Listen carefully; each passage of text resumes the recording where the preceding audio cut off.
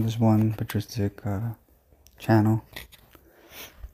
This like person in the video saying about the person-nature distinction, that he was quoting a saint saying that all heretics refuse to make that distinction or fail to make that distinction, right?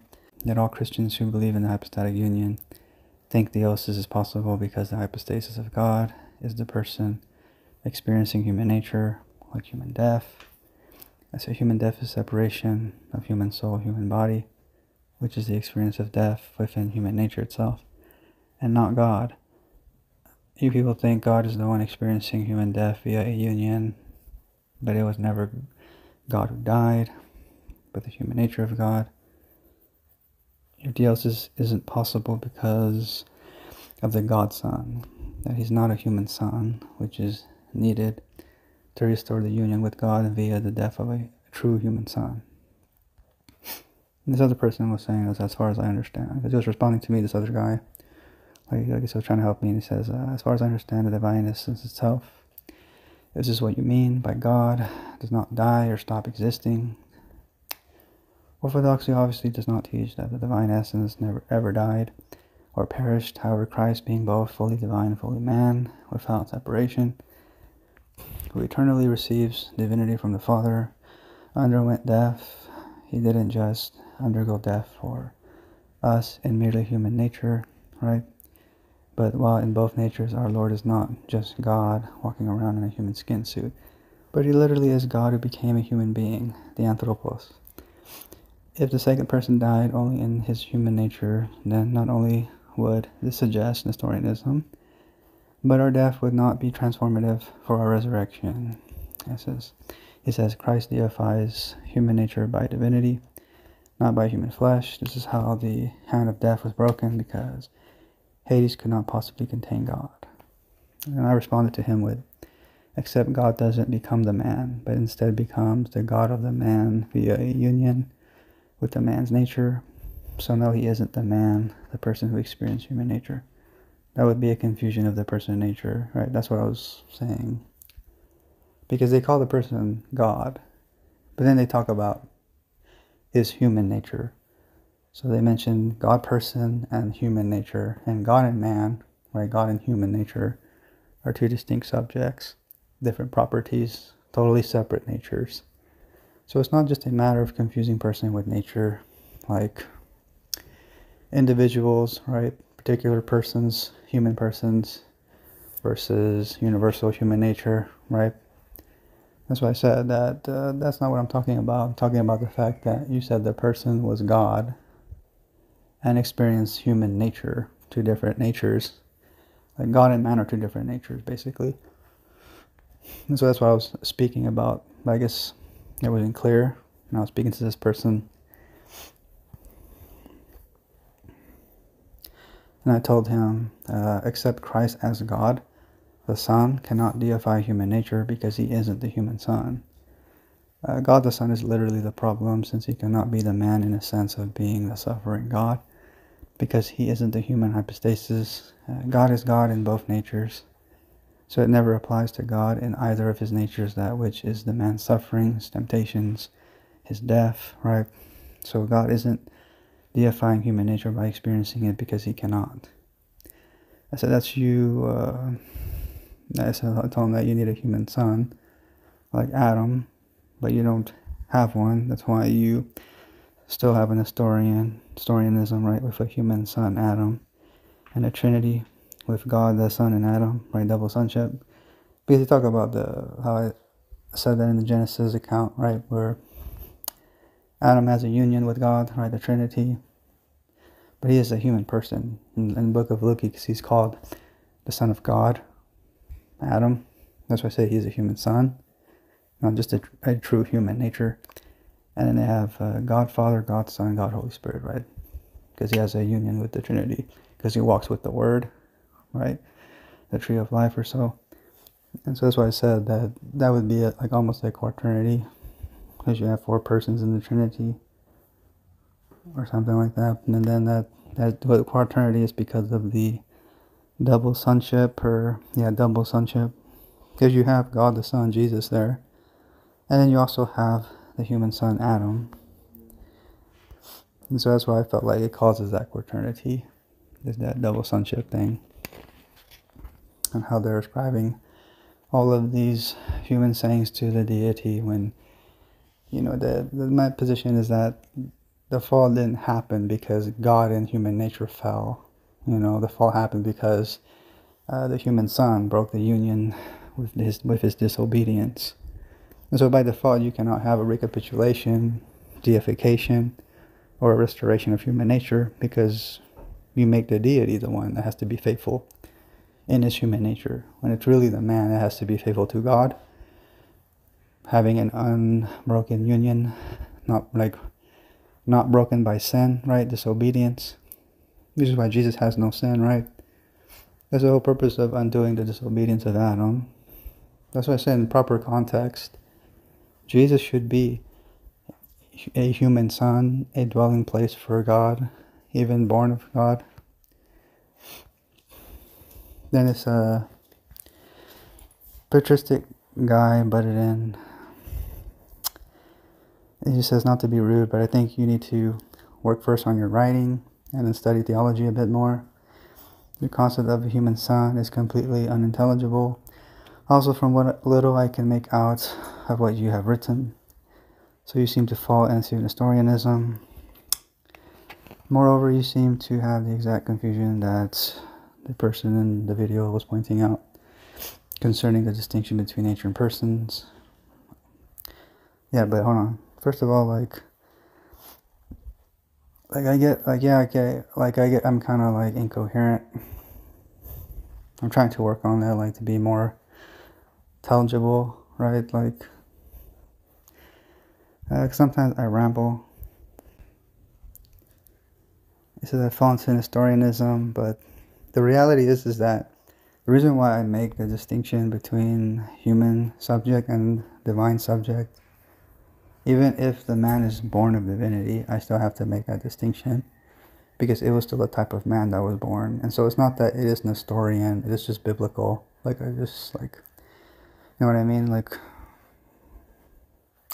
I'll read from the scriptures, and then I'll compare Cyril's anathemas and see how Cyril actually goes against the Bible, because he tries to make the God and the man the same subject. And I told you that it's not possible to do that, because that is another way of, from what I can see, it's you don't have to agree with me, but I consider that another form of God in the likeness of man, like a God in human nature.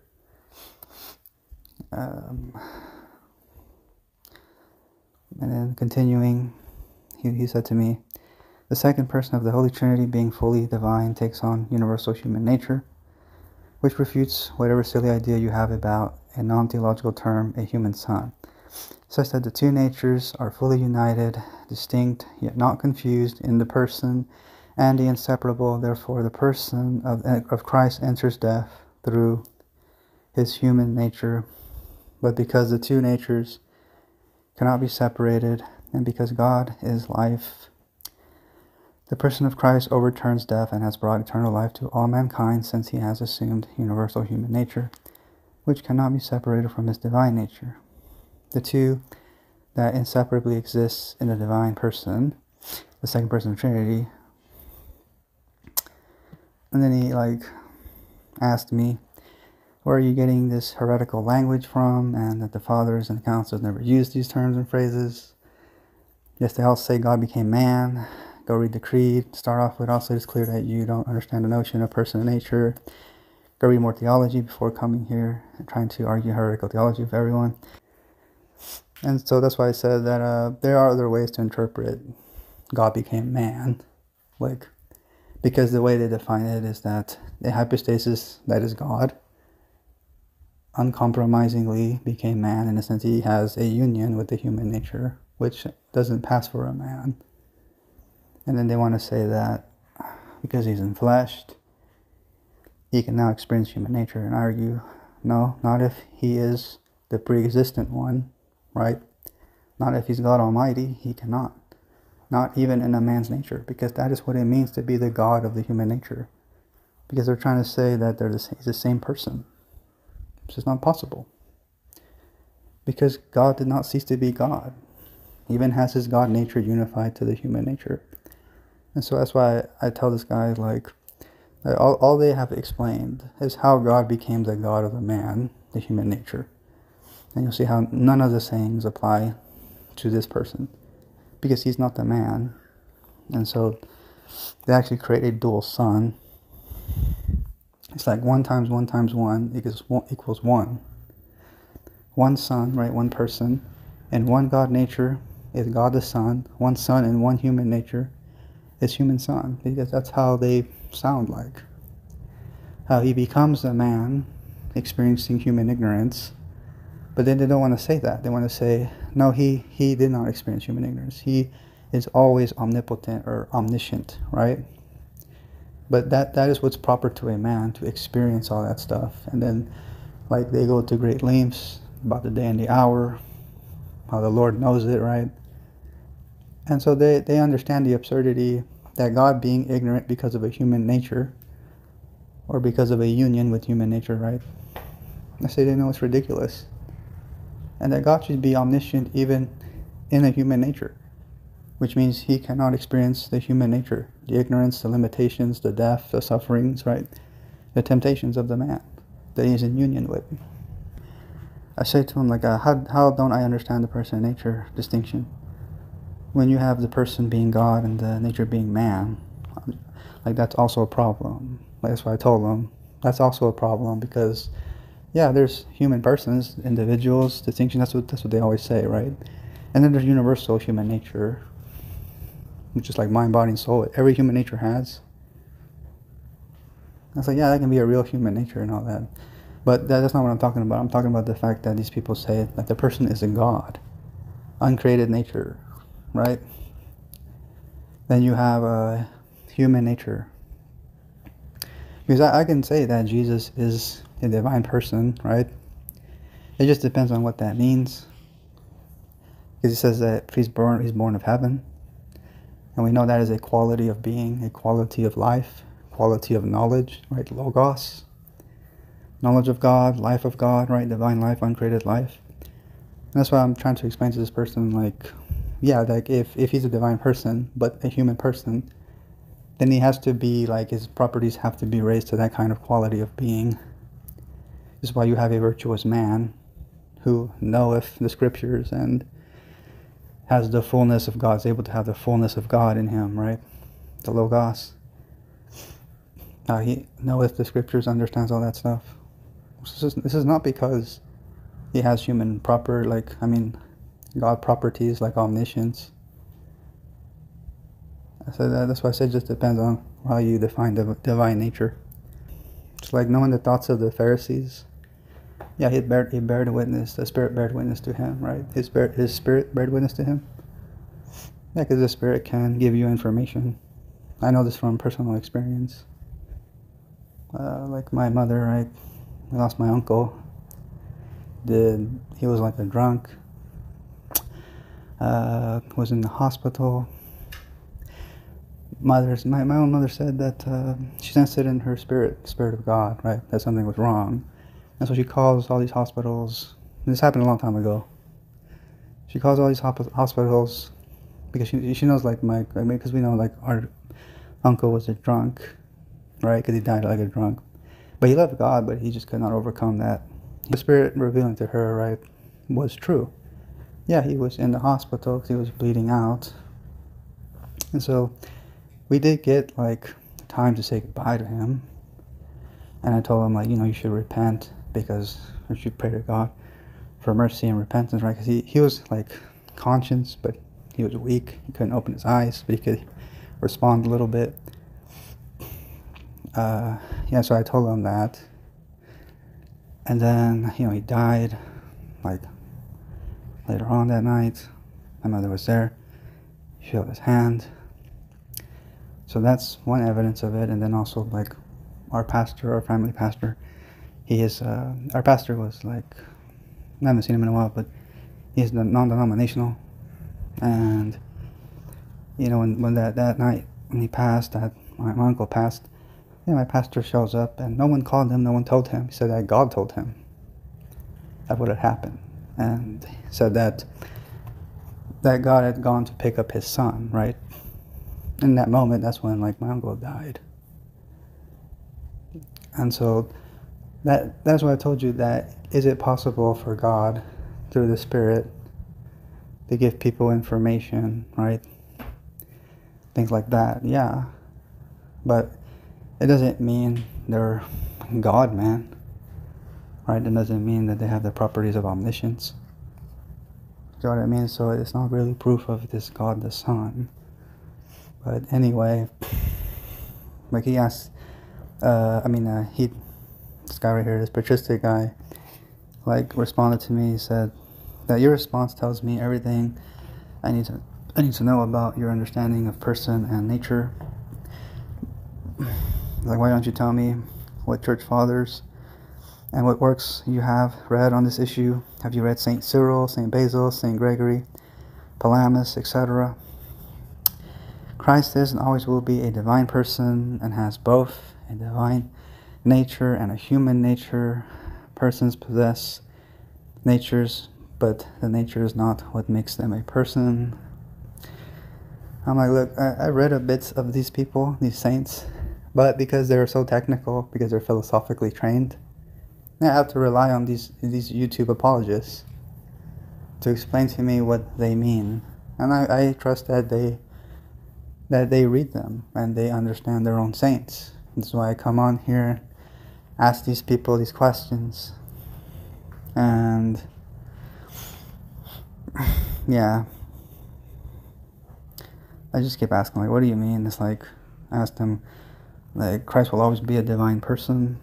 You mean God, the hypostasis, right? Because they think he's the hypostasis of God with his God nature unified to human nature, right? One person, two natures. And then he says that he descended to Hades and all that. And I've already been over this in my other videos.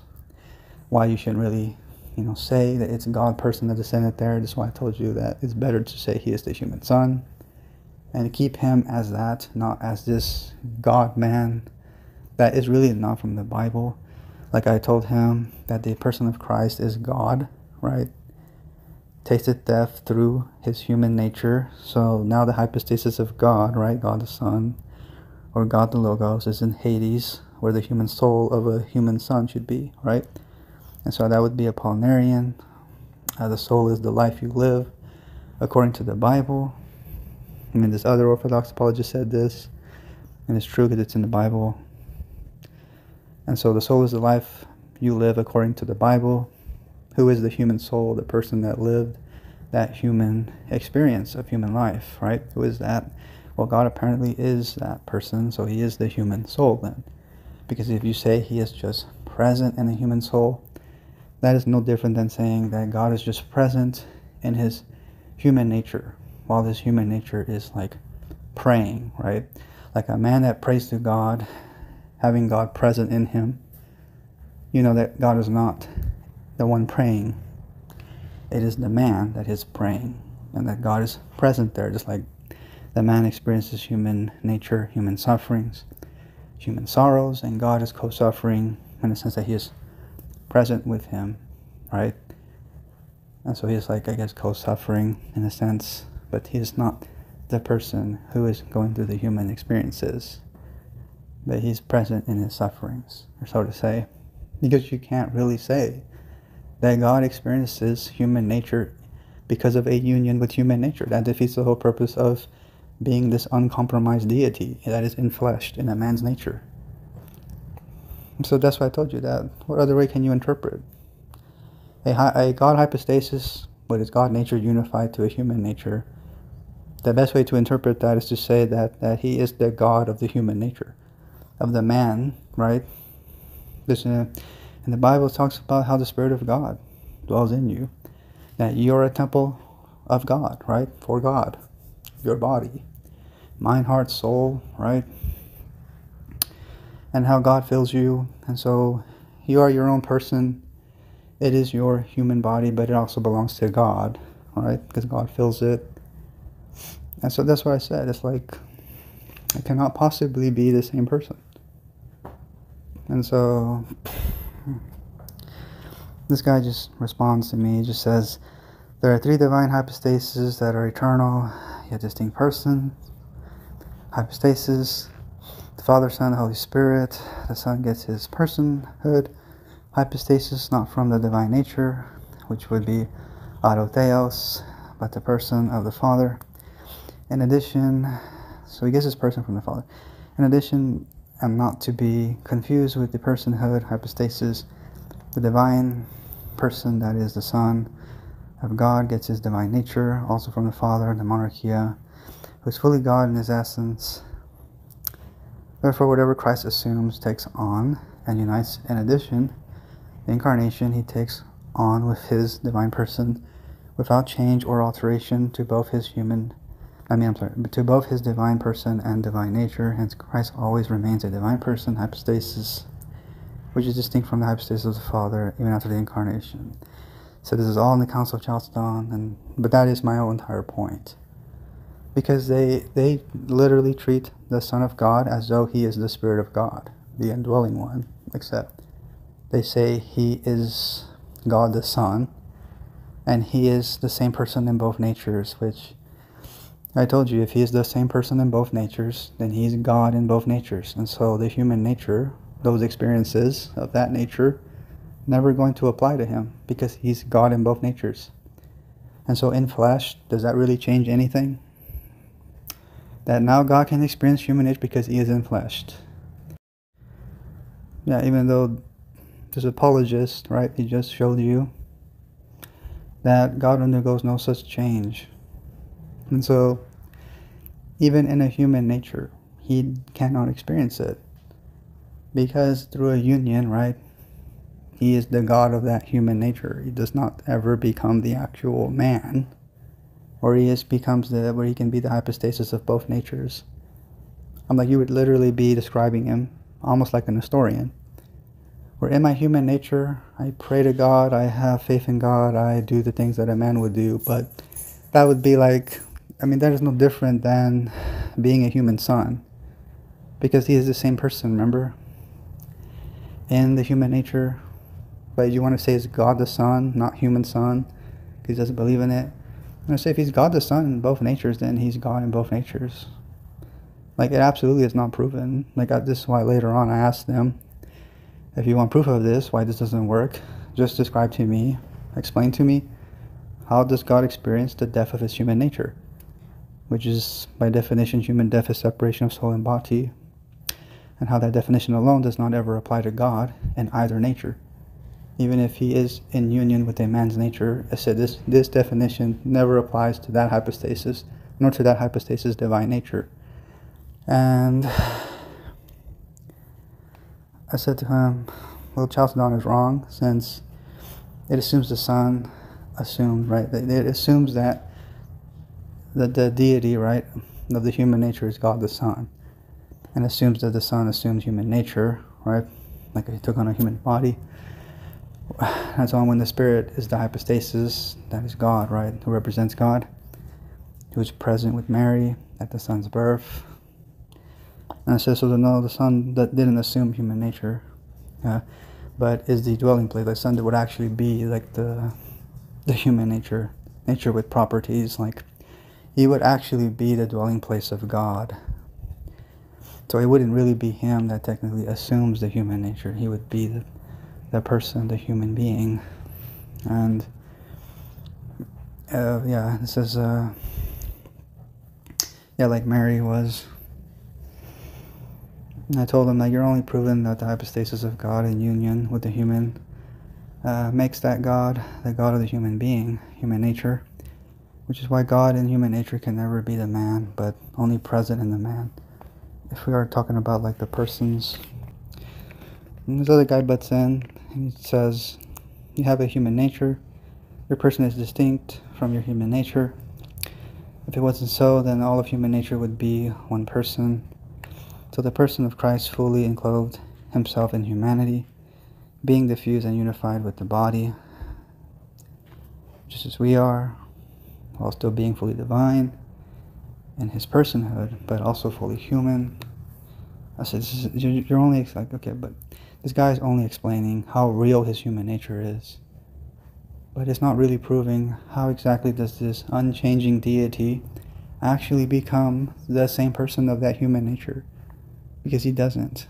Like, the human nature is real, sure, that suffers and dies. It doesn't mean God is going to suffer and die. And so can you really ascribe the experiences of the human nature to the same person that is God?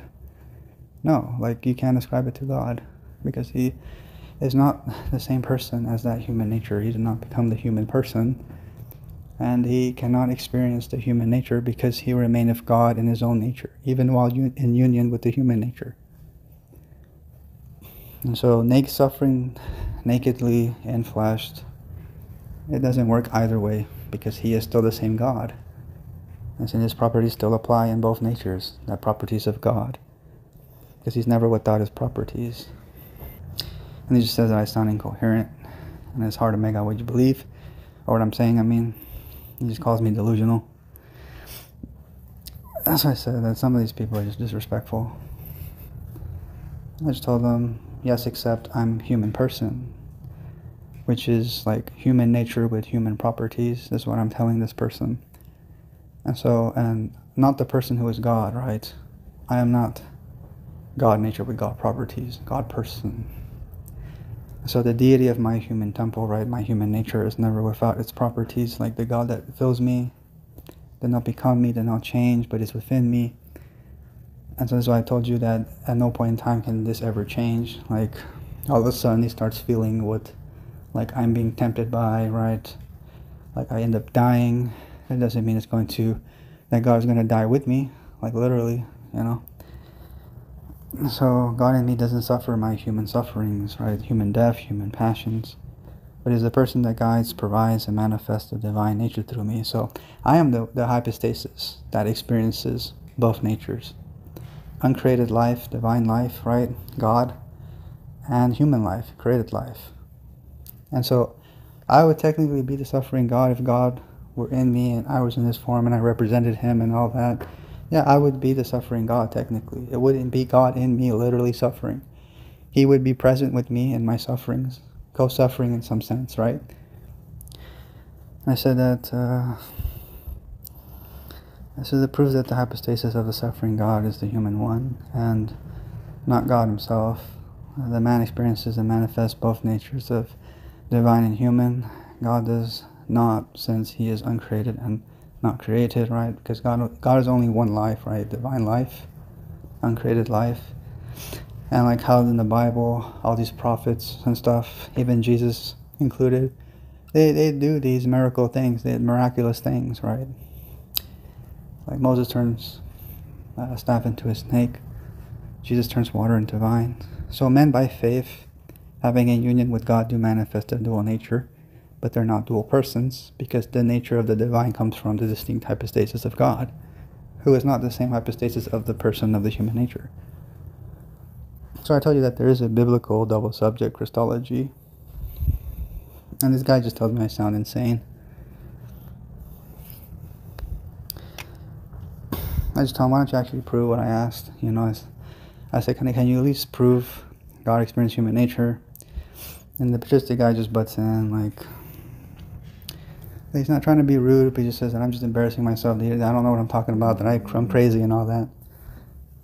And I just told him that, yeah, I think I've had enough of your nonsense. That's basically how I ended it, because he just keeps complaining about I'm too incoherent and too ignorant. But whatever.